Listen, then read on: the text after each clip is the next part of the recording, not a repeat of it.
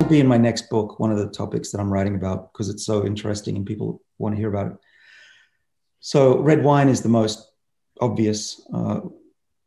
The winemakers have realized over thousands of years that if you pick grapes that are on dehydrated vines or vines that are infected by a fungus or both, it's it produces very good wine, in part because they're filled with these molecules that I've talked about. Resveratrol is one, but all of these other colorful molecules, the intense reds, are part of the plant's defense.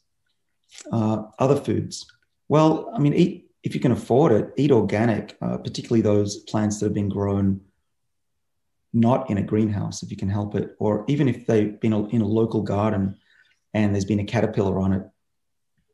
Pests, too much sun, not enough water. These are things that make plants more nutritious, actually, and probably have more of these molecules. So I try to eat locally for that reason as well. And eat colored foods.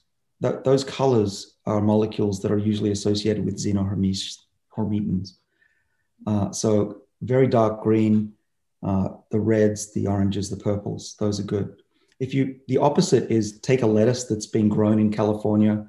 It's almost white. It's barely green. It's all water, not very nutritious, and probably hasn't very few of those xenohermetins.